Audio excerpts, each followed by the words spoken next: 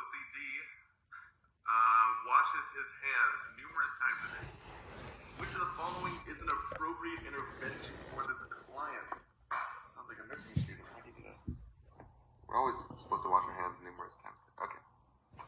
Here we go. So we are looking for appropriate interventions for a patient with OCD, obsessive compulsive disorder, obsessive compulsion disorder. Basically, our patients do not have control over ritualistic activities they do over and over and over again. So if you guys saw my video in a few questions back about OCD, pretty much explained everything I'm going to explain again right now. You have obsession and compulsion. Obsession are ritual thoughts, compulsion are ritual actions. In this question, we are talking about a patient washing their hands over again. Okay.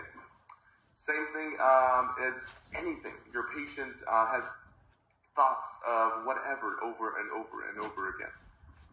They are controlled by these rituals. They do not have control over them, but they think that it's supposed to bring them some type of relief in the end. So, we are supposed to not stop the patient.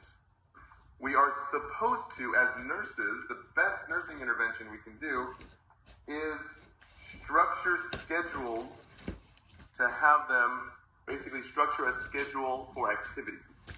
So our first option here, structured schedule for activities will help them to kind of break the cycle and decrease the OCD, or basically the compulsion disorders. If we allow them to have a free schedule, they'll be doing the same things over and over and over again. And we'll give them more opportunity to fall back into their compulsion behavior. Our main goal in nursing is to decrease this compulsive behavior.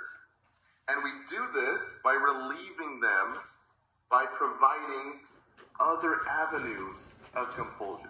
For instance, your patient's dehydrated.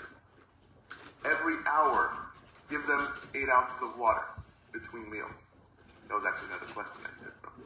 So that's helping your patient be, or basically having your patient still be in this ritualistic stage without having them do anything that is unhealthy. We are promoting health in this situation. We're having them drink water. If we schedule your patient for activities, we're providing opportunity for them to be active in tasks. So, for instance, folding sheets would be a great avenue for your patients to be perfectionists in, because OCD patients love perfectionism. So that's a safe environment for them to kind of use their OCD to their benefit. So having a structured schedule of activities, very structured, every single day is the same. You can add different activities in time slots, but as long as you have structured activities throughout the day that are consistent, that is probably the best for your OCD patient. Let's go on to our next question.